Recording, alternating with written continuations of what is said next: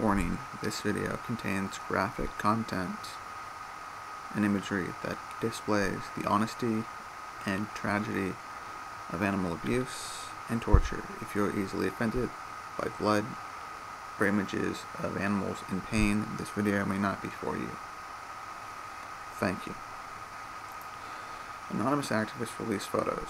According to BIPAC, this week the recently formed Animal Liberation Investigation Unit claimed responsibility for releasing horrific photos from inside a primate products, a dealer of primates for vivisection. The photos show numerous mutilated primates. The communique did not specify the source of the photos, but it is clear that they were not intended for public release. The Animal Liberation Investigation Unit communique is as follows. The Animal Liberation Investigation Unit has obtained damning photos from within the facility. The photographs reveal the true faces of vivisection and the global trade. The images will prove to provide more problems for a company that is already experiencing a weekly demonstration and has had its trucks and office set afire.